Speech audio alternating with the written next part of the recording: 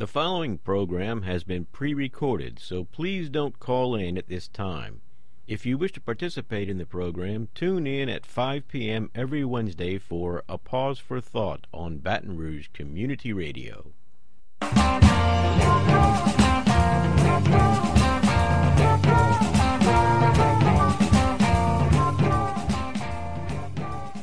Well, good evening, fellow humans. This is Wayne Parker, still trying to figure out the soundboard here at WHYR.org. This is A Pause for Thought on Baton Rouge Community Radio, the only live call-in show so far. And that is, you can call in at 343-9927, 343-9927 if you'd like to call in and share your thoughts and ideas with us. We have Johnny Parker in the studio with us tonight. I do want to caution, though, anyone who does call in will be expected to be respectful and decent. Anyway, the topic for tonight is another question. Oh, by the way, good evening, Johnny. Good evening, Wayne. Good to be here. Yeah, good to have you here. It's good to have the board straight again. But our question for tonight is, which is better, society or solitude? Do we need either of them? Do we need both of them? And I thought I'd start off, Johnny, with a couple of quotes here, one by Ralph Waldo Emerson, which I'm sure everyone who reads him was anticipating. He wrote concerning society that, quote, "Society is a joint stock company in which the members agree, for the better securing of his bread to each shareholder, to surrender the liberty and culture of the eater. The virtue in most request is conformity. Self-reliance is its aversion. It loves not realities and creators, but names and customs. Whoso would be a man must be a nonconformist." And of course he wrote that in his essay Self-Reliance, when he was urging people to do as their inner genius dictated, and not what society was doing, what everybody else was doing. And I thought about that. Society loves not realities and creators, but names and customs. And the first thing that came to mind was Einstein's general theory of relativity.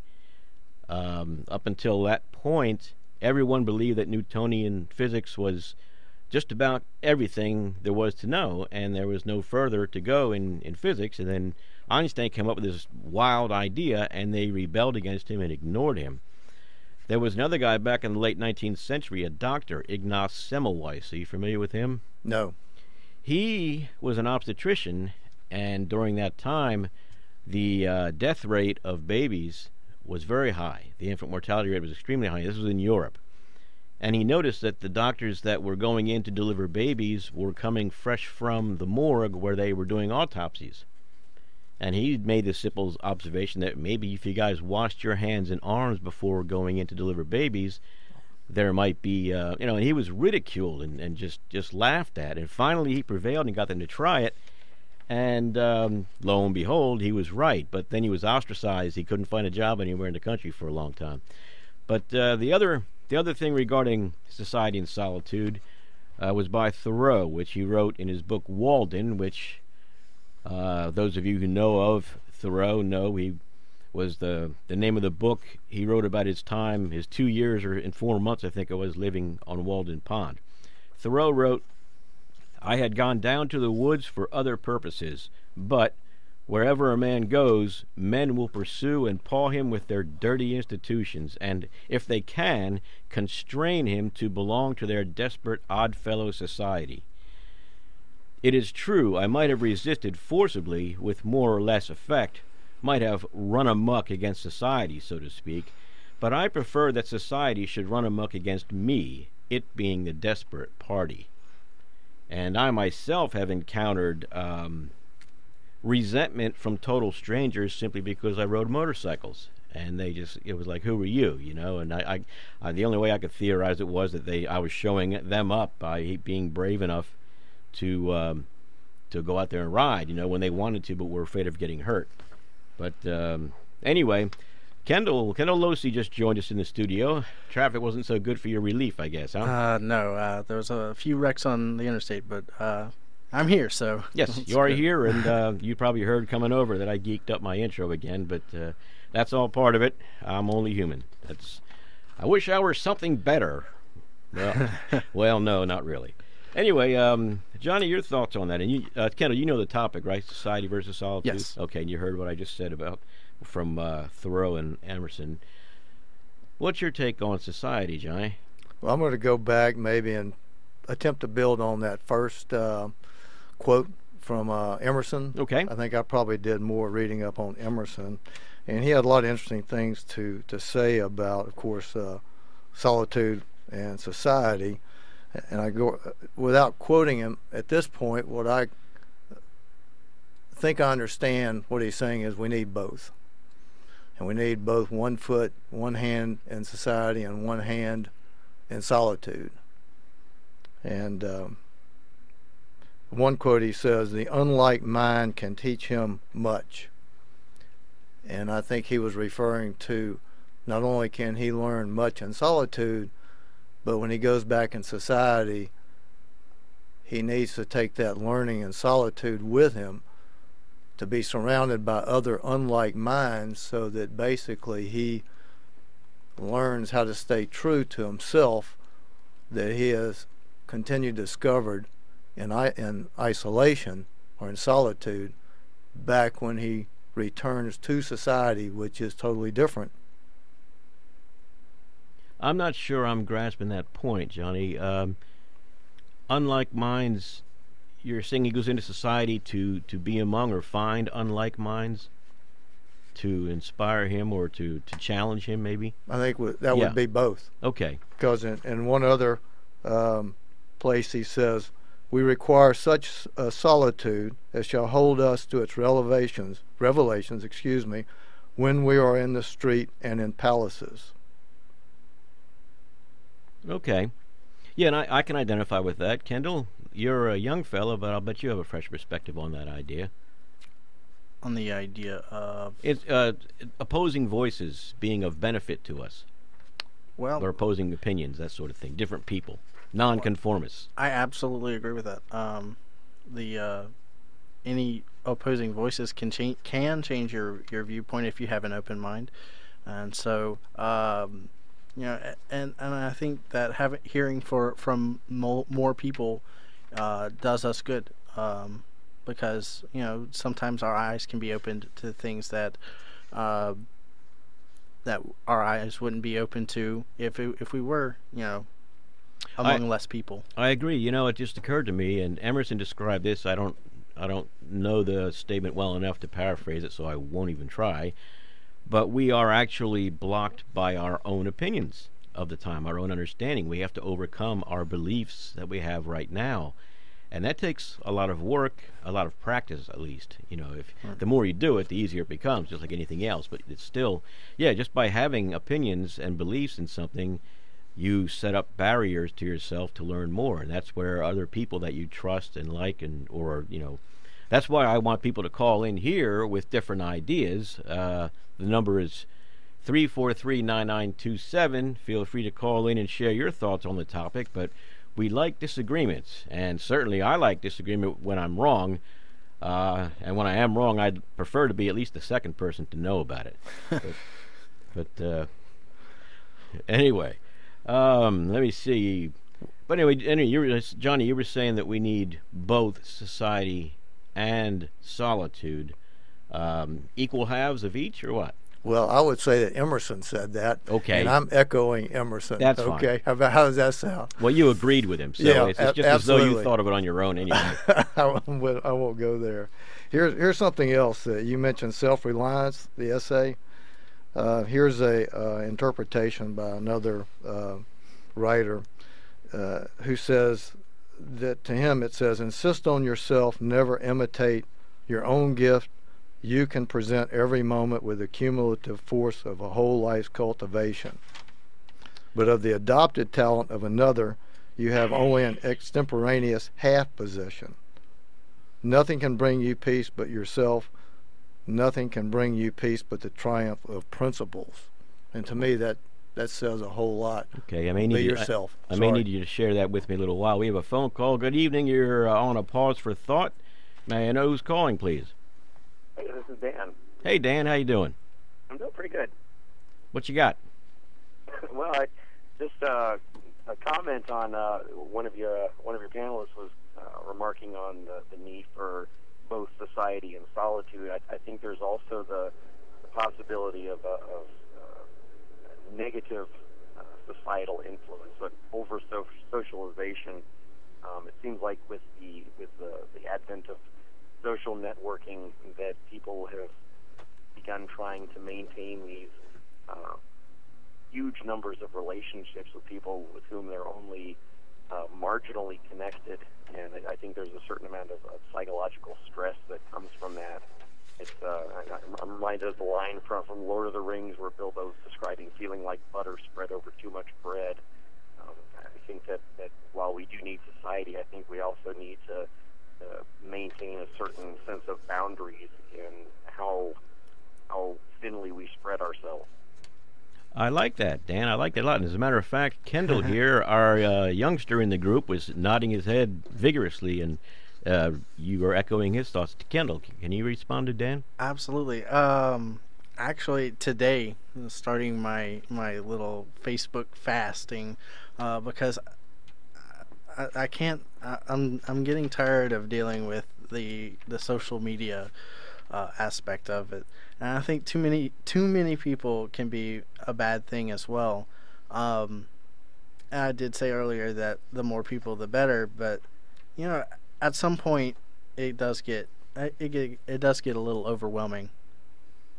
Yeah, it gets to be a point, and I wonder if maybe we should screen who we allow into our lives more carefully. Yeah. Dan, does that pretty much get along with what you're saying? Yeah, I think there's something to be benefited from hearing a lot of different viewpoints and keeping an open mind in that sense. But I think with social networking, you also have a sense that there's kind of a demand for, on some level, kind of a two-way relationship there. Even if you're not, responding to posts on Twitter or something, it's kind of implied that, by making these friends on these different social networking platforms, you are entering into some sort of a speaking and listening relationship with someone. And I don't know. I think that maybe even on an unconscious level, I think there's a demand to that it can kind of wear you out. Well, I totally agree. Yeah, I would agree too, and I think that Emerson was making this point when he says that we have to be true to our own principles, and so often a lot of us are out there in society not being true to ourselves, but wanting to be true to everybody else.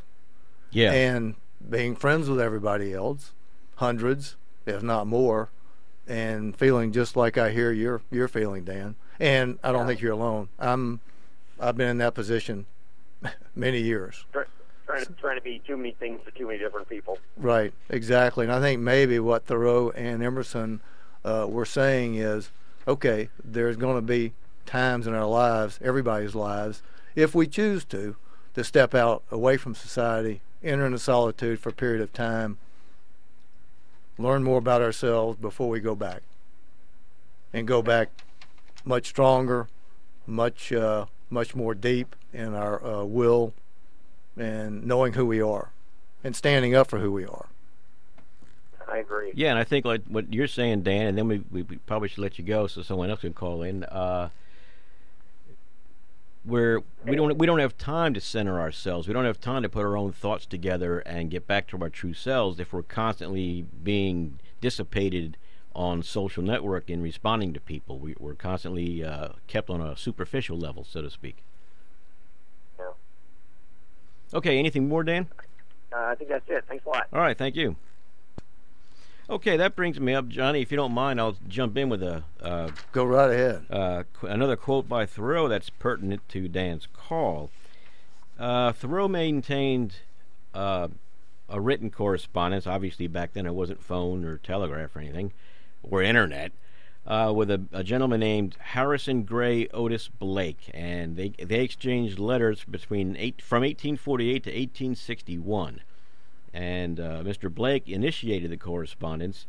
And I have a quote here from one of Thoreau's letters to him concerning solitude in society, and this is what Thoreau had to say to him. As for the dispute about solitude and society, any comparison is impertinent. It is an idling down on the plain at the base of a mountain instead of climbing steadily to its top. Of course you will be glad of all the society you can get to go up with.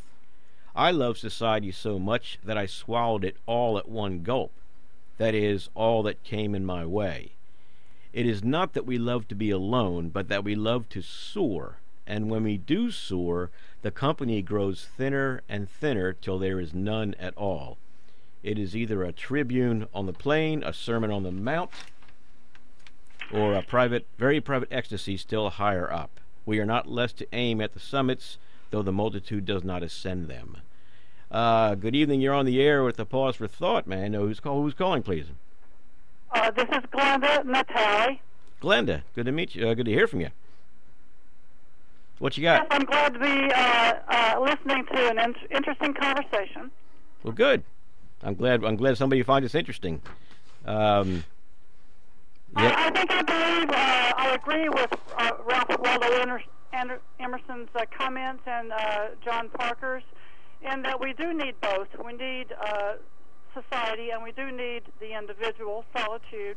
But I think what's exciting about this time in history is that we're witnessing the collective consciousness of the individual that is pushing against a societal barrier where they have not been included, and the individual is demanding on a collective basis, they're demanding attention and change that will represent the leading edge of their own thought in a new future. I believe it's a very exciting time, and I'm just very excited. Are you referring to the current political contests going on in the nation?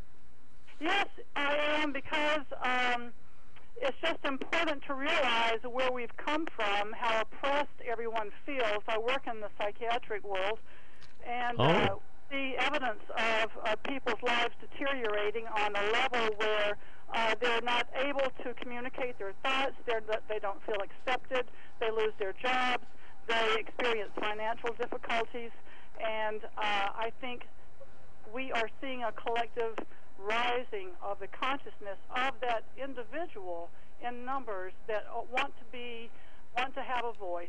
And I think, you're seeing people that are represented now and are finding their way, and they're making their statements heard, at least. I totally agree with you, and I think there are a lot of people, well, obviously there are a lot of people who do. In fact, I was talking to Johnny before the show, and I said that, Trump and Sanders both represent the general discontent among a large number of Americans with the way things have been going. And there's no substance anymore to presidential campaigns. Nobody's really talking about anything but what they think the masses will want to hear. And I think there's a lot larger group of people out there that, is tired of all that. And what we've been seeing traditionally is a competition for power. It still stands in that kind of arena, but you're seeing that quiet voice of Bernie Sanders, people that are rising, that want to be heard, that have been left out. The haves and the have-nots, they are tired of being left out, and they just want to be heard. And they may say that Bernie's too old, but I'm saying he's old enough to remember what democracy is. I totally agree. And if you're involved in the psychiatric field, I'd appreciate you calling the station after we go off the air. Glenda, we got to move on, though. Do you have anything else you want to add? No, I've enjoyed the time. Thank you very much. Thank you.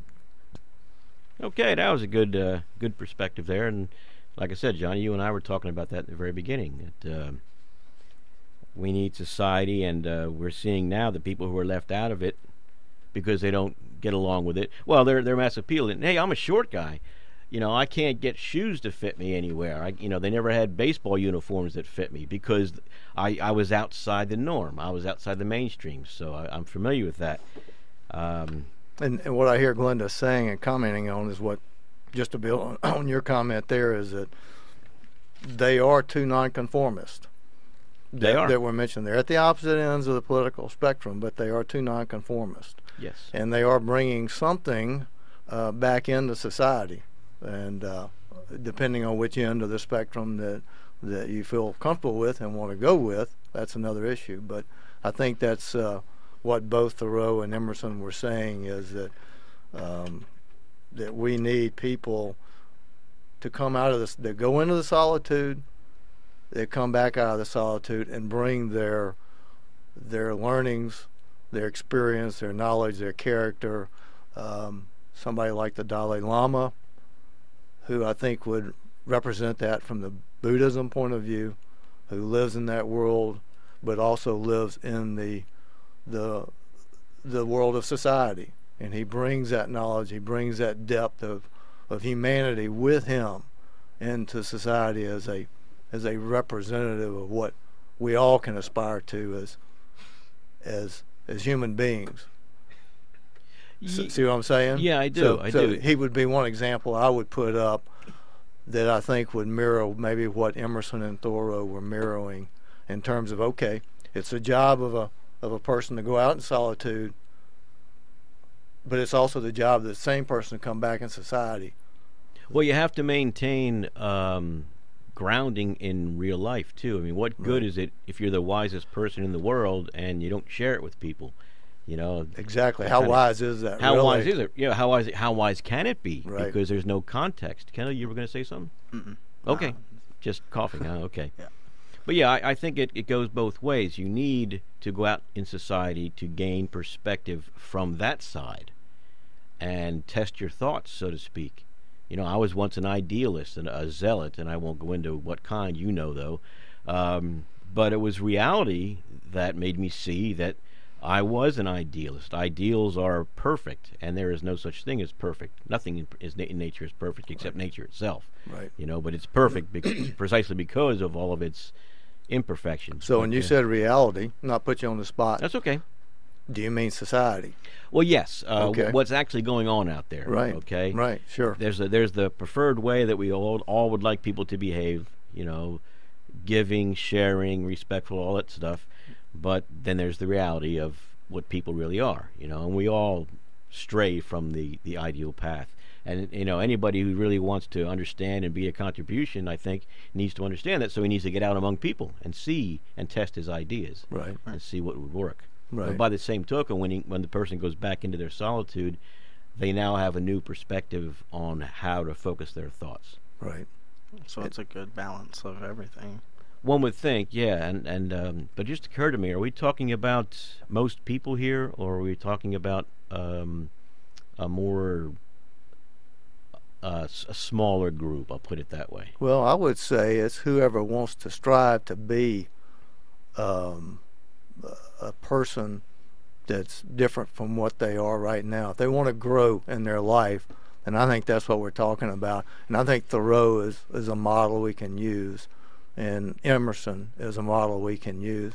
And Emerson goes on to say real quickly that not only should a person go out in the solitude to learn more of themselves and about society as viewed from outside society, but then they have a debt to return to society and to bring that learning back. And if they don't, they really have not achieved anything for themselves. They've only fooled themselves into thinking they've done something of value. And which one was it that said this? This was Thoreau. How about Emerson. It was Emerson. How about right. that? And I'm sure Thoreau probably said it. Probably, yeah. But I've been reading Emerson more than Thoreau. Yeah, and I'm more of a Thoreau guy. Right. But I like that. I like that very much. In fact, Tolstoy made the same observation. He said, if you're rich, you have an obligation to help the poor. If you're wise, you have an obligation to help the not so wise. Things like that. Right. And that's why I think nature gives us all unique gifts, not so that we can just hoard them to ourselves or enrich ourselves, but to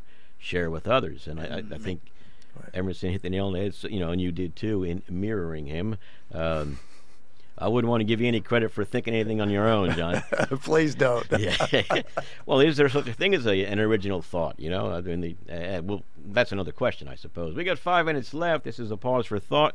Wayne Parker on WHYR 96.9 FM Baton Rouge Community Radio. You're welcome to call in at 343-9927. We have a little bit of time left here, and we're discussing whether society or the merits. We've already gone past whether or not we need society or solitude, but there are we're discussing the merits of each now. Could there be a society of individuals, a society of nonconformists, so to speak? I guess probably by definition, I would have to say no. If you're talking about 100%, if nobody conformed with anybody else, yeah, it'd be sort of a mess. Pardon the word, but just a mess. There would have to be some kind of unifying belief system, right? Right.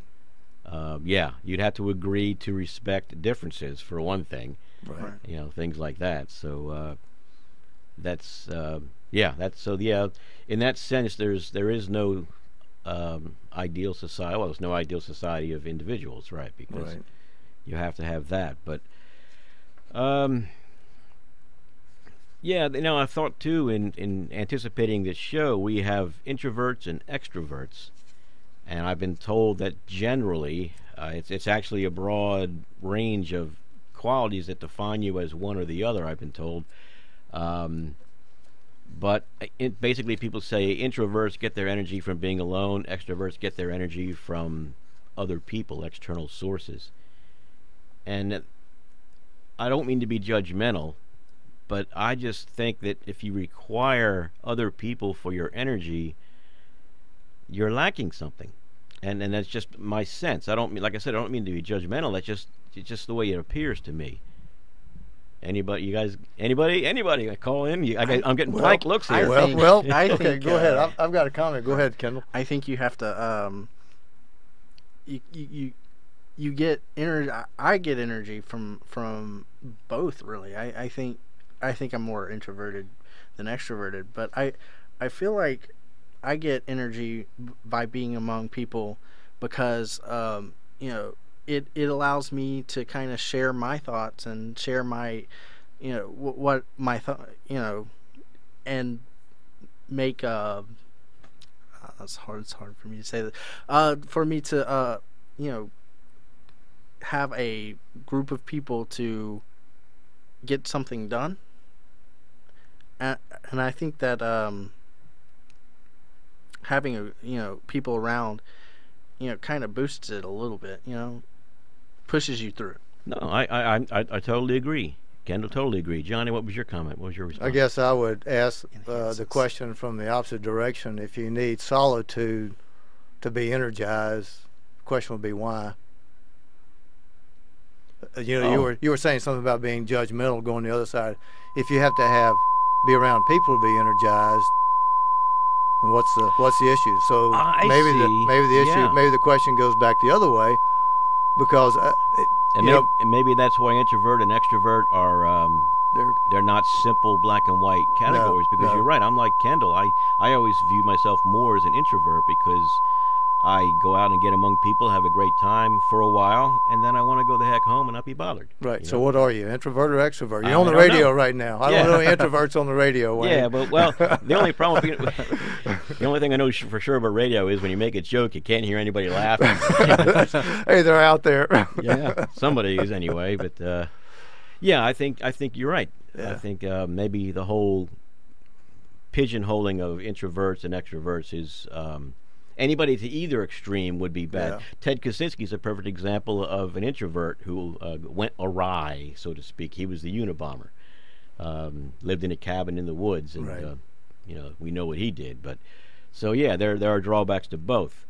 You've been listening to A Pause for Thought. I think we've got a couple of minutes left, so we'll keep going if we're able to keep talking long enough. Here's a quote, real quick. This is Emerson. Nothing but God is self-dependent. Man is powerful only by the multitude of his affinities. That's cool. The multitude of his affinities. I like that. Okay, we're gone for the evening. I thank you all for listening. You've been listening to Wayne Parker with a pause for thought with Kendall Losey and Johnny Parker here as co-hosts. And we're gone.